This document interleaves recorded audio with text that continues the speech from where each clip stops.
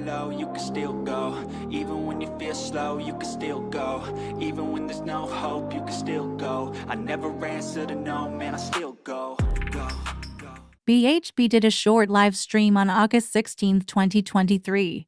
Let's take a look. Well, today, it's all Olivia's fault.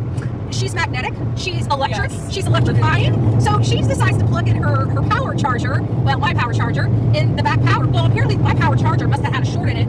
It is, over 20 years old, and we go to plug in the phones, the power for everything, and guess what? We had no power. I mean, we have power for the car, we have power to drive, but as far as charging our phones and having our laptops and being able to work, while we're driving down the road, that was all hindered. I pull out the big battery.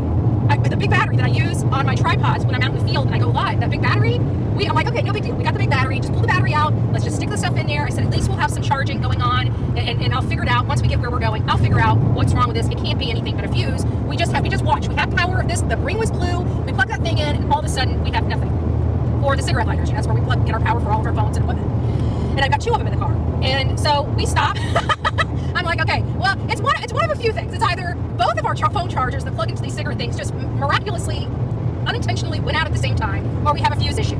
I don't have time for these things. So what do? We go into Pilot, and we spend like $70 for a testing light, for fuses, while I was trying to check the fuses under the thing, I lose the little fuse holder, that goes into the fuse cover and actually sticks in there. Well, naturally, as soon as I unhook it, because it was stuck on there, and I'm yanking to try to pull it off, and it slips out of my hand and falls into the engine. I can see where it's at. It won't. I tried to get my screwdriver down there to push it to the ground so when I back up, I can pick it up, and that thing wouldn't budge. It's somewhere under the hood, and it ain't going nowhere. Maybe now it has, right?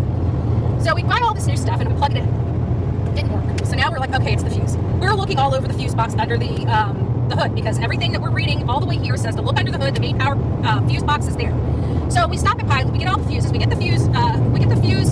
Tool, because I got the mini fuses. We get the tester light, which doesn't work unless it's actually touching the metal. So the guy that told me to go in there and get the testing light didn't know what the hell he was talking about. But $7.99. I'm sure it'll come in handy somewhere.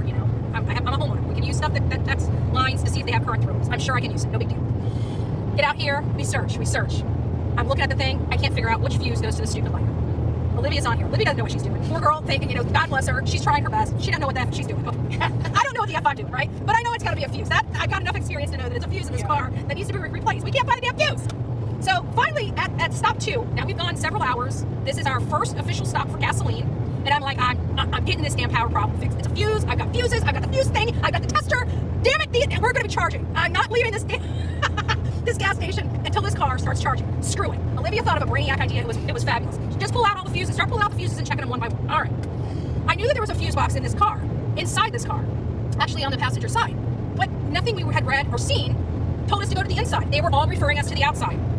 So I pop the one on the inside, and I start reading down, and there it is. There's the fuse I've been looking for. There's the fuse I've been searching, and I pull it out, and it was like, oh, we got the fuse. We got the right fuse. Guess what? We plug the fuse in. I'm charging, baby. I'm charging. That just made my day. And so we were thinking, I said, you know what, Olivia, why did this happen? Like, literally, everything was working when we were in the driveway.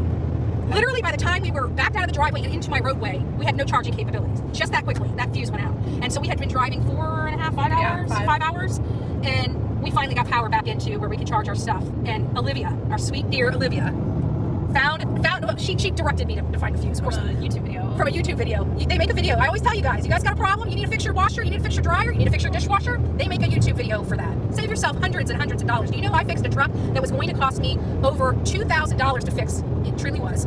It had a water pump issue, it had a radiator issue, it had several issues. I got a tool. Do you know I was able to fix that truck, tear the whole front end off, put a radiator in it, put a thermostat in it, put a water pump in it, put a new radiator in it. I was able to do all that for under $500. $500 and 1 day of work. I saved myself $2,000. They make a YouTube for that. And guess what? I just saved myself at least a couple $100 over this fuse, because if we went to a mechanic, the mechanic would have charged us to find a fuse. So then you're not walking out of a mechanic's office with a $60 bill, let's be honest. So we fixed our car with a fuse.